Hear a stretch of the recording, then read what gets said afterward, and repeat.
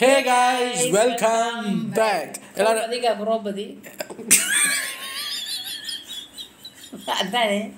कौन बनेगा करोड़पति சொல்லணும் நான் பேசுறதுக்குள்ள அத சொல்லணும் டக்குன்னு கரோர்பதி பல்லேலக்கா பகவதி ஏன் தப்பா பேசிட்டு இருக்க வீடியோ ஆரம்பிக்கிறதுக்கு முன்னுக்கு இங்க தானே உட்கார்ந்திருந்தேனா லண்டன்ல இருந்து வரல இல்ல அப்ப சொல்ல வேண்டியதானே இப்படி ஒரு டயலாக் சொல்லுவோம் லண்டன்ல இருந்து இதெல்லாம் பாத்தீங்களா அது ஆக்சுவலா எல்லாம் ஸ்டார்ட் பண்ணதுக்கு அப்புறம் தான் இவரோட கண்டென்ட் எல்லாம் கொண்டு சொருவாருல்ல சரி हे गाइस वेलकम बैक कौन बनेगा करोड़पति பல்லேலக்கா பகவதி இப்போ திருப்தியா சந்தோஷமா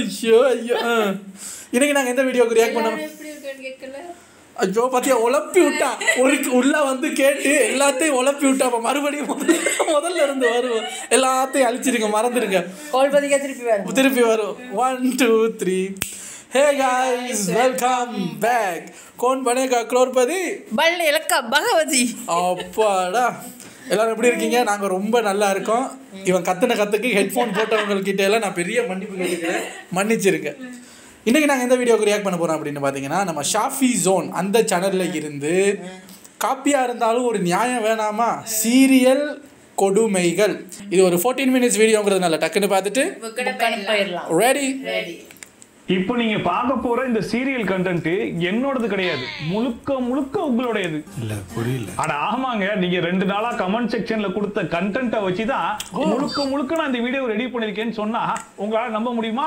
எனக்கு நம்பிக்கை இல்ல ஆனால் நீங்க நம்பிதான் கூட வேற வழி கிடையாது இந்த மாதிரி கண்டென்ட் கொடுத்த உங்க எல்லாருக்கும் நான் என்ன கைமாறு செய்ய போறேன்னு எனக்கே தெரியலையப்பா மண்ணிலே ஈரமுண்டு உச்சா போயிருந்தீங்க மண்ணில ஈரமுண்டு சரி ஓகே வாங்க சீக்கிரம் பந்தியை ஸ்டார்ட் பண்ணிடலாம்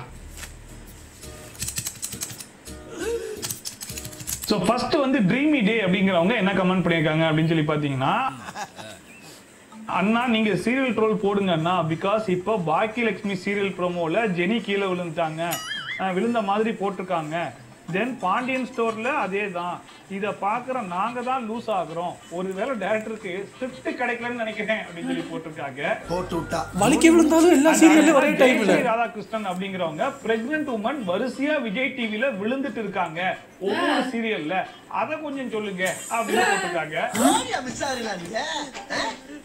ஒரே அடியில சுக்கா நொறுங்க போறீங்க அண்ட் ஃபைனலா கௌசி ஆரு அப்படிங்கிறவங்க ப்ரோ இப்போலாம் எல்லா சீரியல்லையும் பிரெக்னன்ட் லேடிஸ் வலிக்கி விழுந்துட்டு இருக்காங்க அப்படின்னு சொல்லிட்டு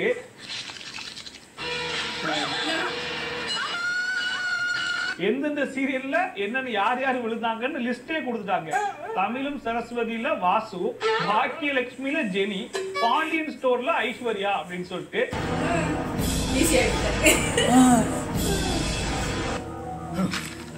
Oh my god 90% கேஸ் முடிச்சிட்டியே என்னது எல்லா சீரியல்லயும் ஒரே மாதிரி பிரெக்னன்ட் ஆகுனதோட நிப்பாட்டாம எல்லாரையும் ஒரே மாதிரி கீழேயும் விழ வச்சிருக்காங்களா சரி வாங்க அப்படி என்னதான் பண்ணி வச்சிருக்காங்கன்னு இல்ல எனக்கு புரியல எல்லா சீரியல்லையும் ஒரே மாதிரி பிரெக்னன்ட் ஆனாங்கன்னா வேற ரூட் ஏதாவது வச்சிருக்கீங்களா அதுக்கு எல்லாம் ஒரே ரூட்டு தானேங்களே எந்த சீரியலாக இருந்தாலும் ஒரே மாதிரி தானே காட்ட முடியும் வலிக்கு விழுறத வேணா பின்னாடி விழுந்தாங்க சைட்ல விழுந்தாங்கன்னு காட்டலாம் இல்ல ஃப்ளோவில் ஏதோ சொன்னீங்க அதான் எனக்கு கன்ஃபியூஸ் ஆயிட்டேன் நான் நம்மளும் ஒரு வாட்டி போய் விசிட் பண்ணிட்டு வந்துருவோம்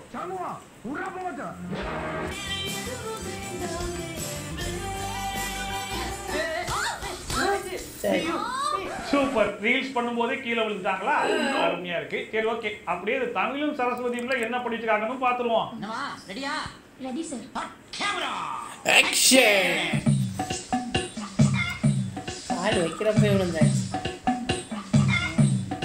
போன நோண்டிக்கிட்டே மேல ஏறும்போது வலிக்கு இவங்களும் கீழே விழுந்துட்டாங்களா ஏறுமடாச்சி அருமடா இது ஒண்ணு கத்து வச்சிட்டு ஓயாம சரி ஓகே ஃபைனலா இந்த பாக்கியலட்சுமி சீரியல்லையும் அப்படி என்னதான் பண்ணி வச்சிருக்காங்கன்னு நாங்க பாத்துருவோம்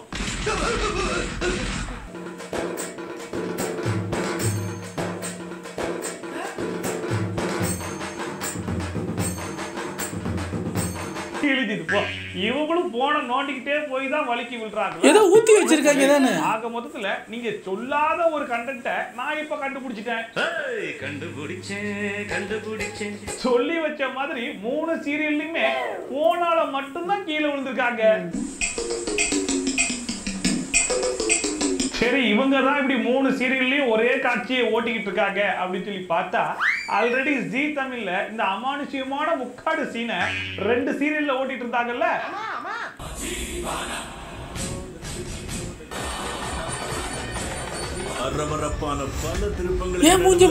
யார் கழுத்துல தாலி கட்ட போறான்? திடீர்னு நேத்து நம்மளுடைய சப்ஸ்கிரைபர் ஒரு கமெண்ட் ஒன்னு பண்ணிருக்காங்க. தல இந்த முக்காடு சீனி இப்ப 2 கிடையாது 3 அப்படின்னு சொல்லிட்டு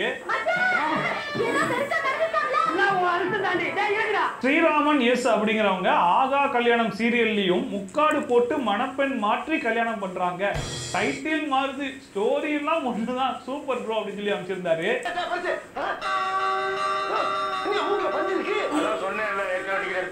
மை ஸ்வீட் பேபி அப்படிங்கிறவங்க சேம் மேரேஜ் சீக்வன்ஸ் இன் ஆகா கல்யாணம் சீரியல் அப்படின்னு சொல்லி போட்டிருந்தாங்க. என்னடா இது மறுபடியும் முதல்ல இருந்தா அப்படி என்னதான் பண்ணி வச்சிருக்காங்கன்னு போய் பார்க்கலான்னு பார்த்தா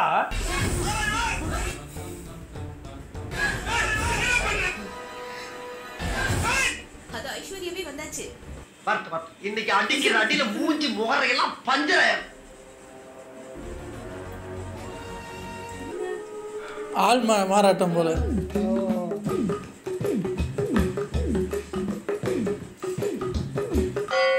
அச்சு அசலா கொஞ்சம் கூட பிசுறு தட்டாம அதே மாதிரி முக்காட போட்டு பொண்ணை மாத்தி கூட்டு வந்திருக்காங்க. என்ன வெறும் பேப்பரை காட்டுறதா? ரொம்ப தேங்க்ஸ் தமிழ். அடா பாவி, பிள்ளையார் சொல்லிய கூட காப்பி அடிக்கிறானே, இவன் நம்மள கூட மோசம் போல இருக்குது. அந்த 2 சீரியலுக்கும் இந்த சீரியலுக்கும் என்னப்பா அப்படி டிஃபரன்ஸ் அப்படின்னு சொல்லி கேட்டீங்கன்னா பெரிய டிஃபரன்ஸுங்க. ஆக்சுவலா அந்த 2 பொண்ணோட மூஞ்சி வந்து காட்டியிருக்க மாட்டாங்கல்ல, முக்காடு போட்டு மறைச்சே தான் வச்சிருப்பாங்க. பட் இந்த வாட்டி வந்து டைரக்டர் முக்காடுக்குள்ளேயே போயிட்டாப்ல, கேமரா கொண்டு போய் முக்காடுக்குள்ள வச்சு அந்த பொண்ணோட மூஞ்ச காமிச்சு பெரிய டிஃபரன்ஸா உருவாக்கிட்டாரு. இந்த பாராட்டுக்கெல்லாம் காரணம் நான் இல்ல, இவரு. அடுத்ததான் கௌரி கௌரி அப்படிங்கிறவங்க கமெண்ட் பண்ணியிருந்தாங்க. நினைத்தாலே இனிக்கும் ப்ரோமோ பாருங்க ப்ரோ, பிச்சைக்காரன் மூவி வருது அப்படின்னு சொல்லி போட்டிருந்தாங்க. பிச்சைக்காரன் மூவியா? ஏன்டா நீங்க அந்த படத்தை விட்டு வைக்கலையா? சரி அப்படி என்னதான் எடுத்து வச்சிருக்காங்க அப்படின்னு போயிட்டு அந்த சீரியல் ப்ரோமோவையும் பார்த்தா அவளுக்கு இருக்கிற பணக்கலக்கம் போகணும், அதுக்கு நான் என்ன வேணா பண்றேன். நீ பிச்சைக்காரனா வாழணும். பொன்னியின் உயிரை காப்பாற்ற எடுக்கும் சித்தம்.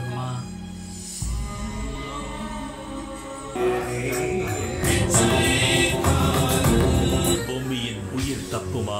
இது ரொம்ப தப்புமா. ஃபர்ஸ்ட் என்னன்னா சென்னையில் ஒரு நாள் கதையை ஓட்டுனீங்க. நடிகர் விஜய் சேதுபதி உதவியால் பொம்மியை காப்பாற்றுவான் விறுவிறுப்பான திருப்பங்களுடன். அப்புறமா சும்மா இருந்த சம்திங் இழுத்து போட்டு வம்பிழுத்தீங்க.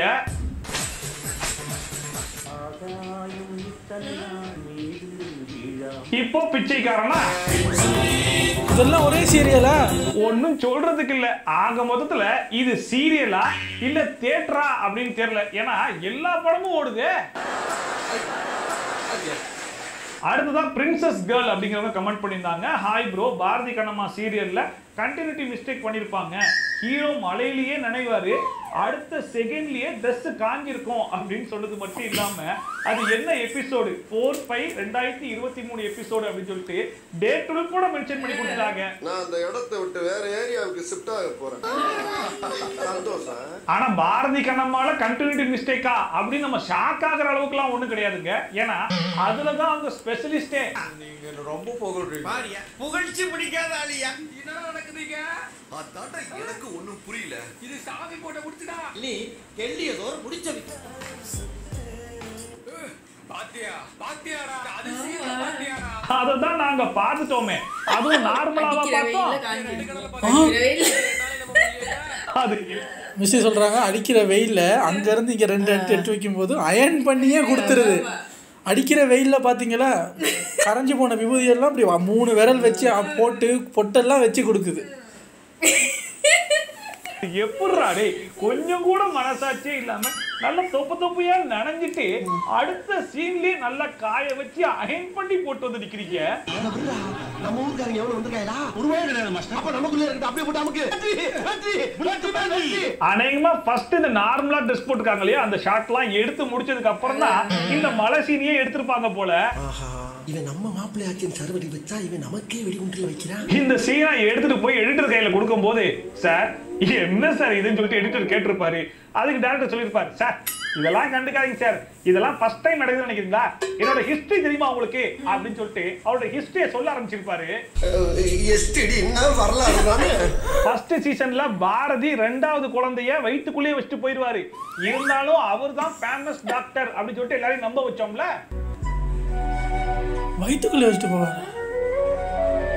சரி, டாக்டர் போயிட்டாரு, அந்த டெலிவரியை யாரு பாப்பாங்க அப்படின்னு சொல்லி எல்லாம் குழம்பி இருக்கும் போது அவங்க மாமியாரை கொண்டு போய் உள்ள அனுப்பிச்சு டெலிவரி பார்க்க விட்டாங்க. இதெல்லாம் விட பிறந்த குழந்தை கையில காம்ப போட்டு வெளியே எடுத்தாங்கல்ல. அதெல்லாம் கம்பேர் பண்ணும்போது இதெல்லாம் ஒரு விஷயமா நீங்களே சொல்லுங்க. அடுத்த என்னுடைய இன்ஸ்டாகிராம்ல ரோஹிணி ராஜு, என்னோட இன்ஸ்டாகிராம் ஐடி என்னன்னு கேக்குறீங்கல்ல, கேப்பீங்க. விஜய் ஷஃபி இதனோட இன்ஸ்டா ஐடி. ஃபாலோ பண்ணாதவங்க ஃபாலோ பண்ணிக்கோங்க. அதுல நீங்க கண்டென்ட்லாம் அனுப்பிச்சு விடலாம். ஓகேவா? அதுல ரோஹிணி ராஜு அப்படிங்கிறவங்க கண்டென்ட் அனுப்பிச்சிருந்தாங்க. ஒரு லிங்க் அனுப்பிச்சுட்டு வாட்ச் திஸ் அப்படின்னு சொல்லி போட்டிருந்தாங்க. சரி, நான் அந்த லிங்கை போய் கிளிக் பண்ணேன். என்னப்பா இப்படி மாட்டிக்கிட்டீங்களே? ஆமாண்ணே, பாரு நான் எப்படி மிங்கிள் ஆகுறேன்னு.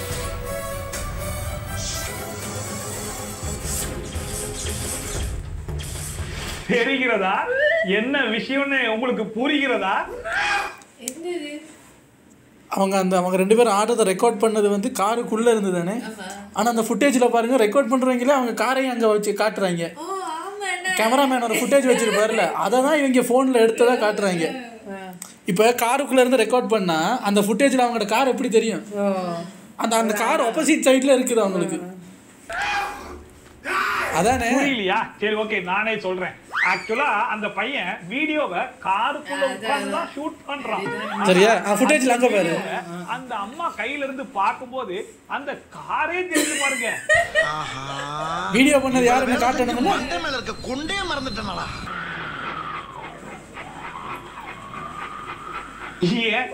எதுக்கு இப்பெல்லாம் யூடியூப்ல ஷார்ட்ஸ் போடுறவங்க கூட ஒழுங்கா ஷார்ட் வச்சு எடுக்கிறான். ஆனா நீங்க பெரிய சேனல்ல சீரியல கொஞ்சமாச்சு சீரியஸா பண்றீங்களா? எங்களெல்லாம் பார்த்தா உங்களுக்கு எல்லாம் எப்படிதான் தெரியுதுன்னு சத்தியமா புரியலையே. யூடியூப்ல கமெண்ட் பண்ணியிருந்தாங்க, ஓகே. இன்ஸ்டாகிராம்ல மெசேஜ் அனுப்பிச்சிருந்தாங்க, ஓகே. ஒருத்தர் ஒரு படி மேல போய் எனக்கு மெயில்லயே கண்டென்ட் அனுப்பிச்சிருந்தாரு. அது என்னன்னு படிக்கிறேன் பாருங்க. படிச்சு காட்டானே பிரியா இருக்கடா. பிங்கி பாங்கி அப்படின்றவங்க மெயில் அனுப்பிச்சிருந்தாங்க. தமிழும் சரஸ்வதி சீரியல்ல வாசுக்கு குழந்தை பிறந்துச்சு இல்ல, அது ஸ்டார்டிங்ல இருந்து காட்டவே இல்ல. இப்போ டுடே May 5 எபிசோடு பாருங்க, டைம் ஸ்லாட்டோட போட்டாங்க. அதுல சைல்ட் ஆர்டிஸ்ட் யாரும் கிடைக்கலன்னு நம்ம விஜய் டிவி எடுத்த முடிவை பாருங்க அப்படின்னு சொல்லி போட்டிருக்காங்க.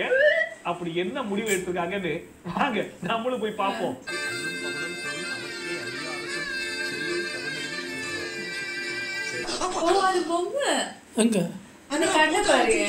சரி, ஓகே, புரியுது.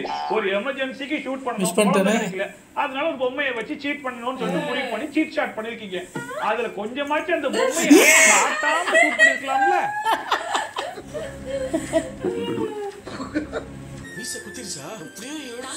அடங்கப்பா, உலக நடிப்புடா சாமி.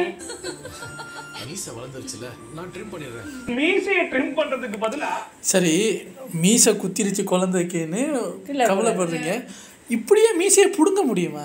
என்ன சார், அவர் பிடுங்கி கிடுங்கி போட்டுருவாருன்னு அவங்க வர பதறாங்க. அவங்க பதறாங்க. ஐயோ, மீசையை புடுங்க போற பைத்தியக்காரன். என்ன சார் இது, பொம்மையை வச்சு? ஐயோ ஐயோ, பதிலா பொம்மையை காமிச்சிக்கு பாத்தீங்களா, அந்த ஷாட்டை மட்டும் ட்ரிம் பண்ணி எடுத்திருந்தா கொஞ்சம் நல்லா இருந்திருக்கும்ல. இவன் வேற என்னை ரொம்ப டார்ச்சர் பண்றான்டா. ஃபைனலா இன்ஸ்டாகிராம்ல ரம்யா பாலா அப்படிங்கிறவங்க ஒரு வீடியோ மட்டும் எனக்கு சென்ட் பண்ணிருந்தாங்க. சரின்னு சொல்லிட்டு நான் அந்த வீடியோ இதான் அந்த பஸ் செம்ம ஸ்பீட்ல வருமே ஒரு பஸ் விட்டுறதுக்கு. இது பார்த்துருக்கோம்.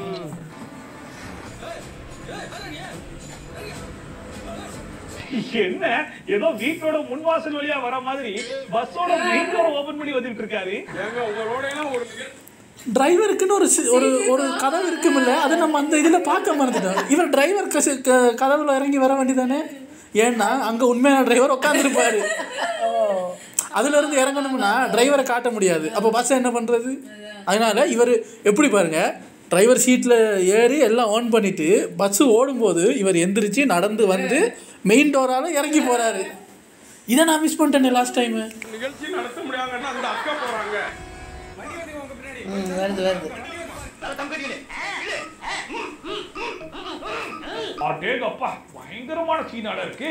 எனக்கு தெரிஞ்சு தமிழ் சினிமால இல்ல ஹாலிவுட்ல கூட இப்படிப்பட்ட ஒரு மாசான சீனை யாருமே எடுத்துக்க மாட்டாங்க போலயே.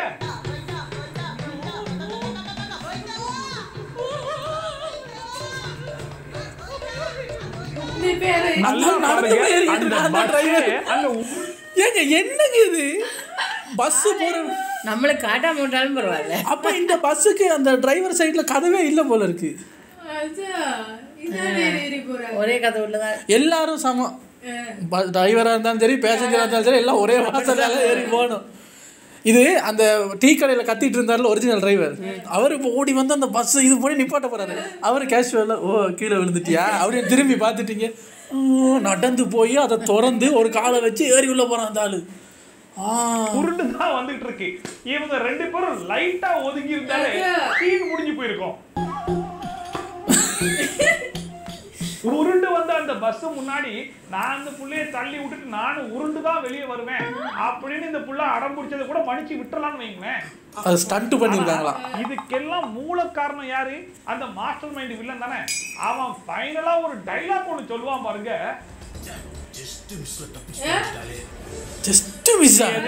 இதுக்கு பேர் தான் ஜஸ்ட் மிஸ்ஸா கிழிஞ்சது போ. இந்த சீரியலுக்கு பேர் என்னமோ செல்லம்மா, ஆனா இத பார்த்தாலே நமக்கு வருது கோவமா. இன்னும் கொஞ்ச நேரம் பார்த்தா நம்ம போயிருவோம் கோமா. அதனால இதோட முடிச்சுக்கலாம்.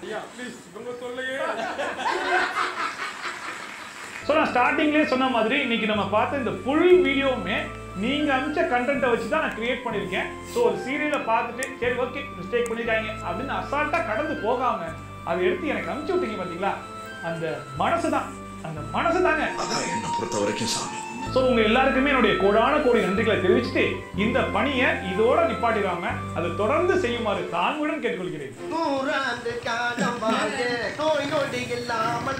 எனவே இன்னைக்கு இந்த சீரியல் கொடுமைகளை பார்த்து நீங்க கொஞ்சமா சிரிச்சிருப்பீங்க நம்புறேன். ஒருவேளை நீங்க சிரிச்சீங்கன்னா மறக்காம கமெண்ட் செக்ஷன்ல சொல்லுங்க. இதே மாதிரி ட்ரோல்ஸ் அண்ட் ரிவ்யூஸ்லாம் கண்ட்ரீஸா பார்த்துச்சீங்கன்னா மறக்காம சப்ஸ்கிரைப் பண்ணிட்டு பக்கத்துல ஒரு பெல் ஐகான் சும்மாவே வந்திருப்பான் அவன் மட்டும் நறுக்குன்னு கொட்டி விட்டு ஓட்டிங்கன்னு வைங்களேன். நான் போடுற வீடியோட நோட்டிஃபிகேஷன்லாம் உங்களுக்கு டான் வந்து சேர்ந்து உங்களுக்கு கண்டென்ட் அனுப்புன அவங்க சாமின்னா உங்கள் கண்டென்ட்டை நாங்கள் எடுத்து போட்டு இத்தனை நாளாக ஒரு காப்பிரைட் ஸ்ட்ரைக் கூட கொடுக்காம இருக்கிறீங்களே, அந்த மனசு தான் கடவுள்.